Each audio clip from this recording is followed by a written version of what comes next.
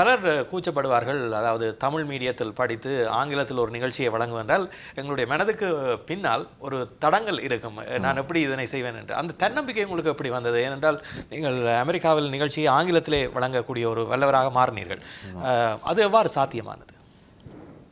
ஒரு கட்டத்தில் வந்து ஆங்கிலம் ஒரு மொழி தானே. இப்போ ஒரு ஹிந்தி மொழி எனக்கு இப்பவும் தெரியாது. அதை வந்து நான் ஒரு பெரிய குறைபாடாக நினைக்கல.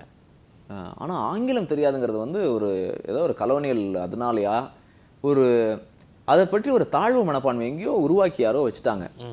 ஆங்கிலம் தெரியாதா, ஆங்கிலத்தில் ஒரு தவறு வந்தால் ஒரு கேலிக்கூத்தான ஒரு விஷயமாக, தமிழில் ஒரு தவறு வந்தால் கேலிக்கூத்தா யாரும் நினைக்கிறது இல்லை.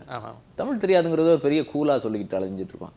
ஸோ அந்த சுவிட்ச் எப்போ நான் காலேஜில் இங்கே யூஎஸில் படிக்கும்போது அப்போ தமிழ் மேலே ஸோ இங்கே நான் மாஸ்டர்ஸ் படிக்கிறதுக்காக வரும்போது அப்போ தான் எனக்கு நம்ம ஊர் இசையின் மேலே ரொம்ப ஊரை மிஸ் பண்ணும்போது என்ன ஆகுனா தமிழ் மேலே ஒரு தீராத ஒரு காதல் வந்தது. இசையின் மேலே ஒரு பெரிய ஆர்வம் வந்தது.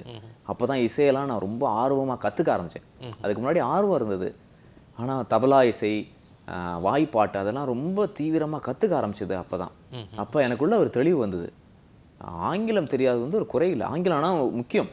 ஆங்கிலம் வந்து அது ஒரு கேட்வே, ஒரு உலகத்தின் வாசலை திறந்து விடக்கூடிய ஒரு மொழி.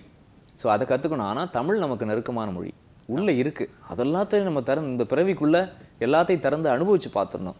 அந்த தொடர்ச்சி எங்கேயோ உள்ள ஜீனுக்குள்ளே வந்து அதற்கான அறிவும் அதற்கான ரசனையும் ஒரு சிலிர்ப்புன்னு சொல்லுவோம்ல, அதெல்லாம் வந்து வாழ்க்கையில் அதை நம்ம போய் அனுபவித்து பார்த்துடணும். மேலும் காணொளிகளை காண தமிழ் விஷன் HDயை சப்ஸ்கிரைப் செய்வதோடு கீழுள்ள பெல் பட்டனை அழுத்தி அப்டேட்களை உடனுக்குடன் பெற்றுக்கொள்ளுங்கள்.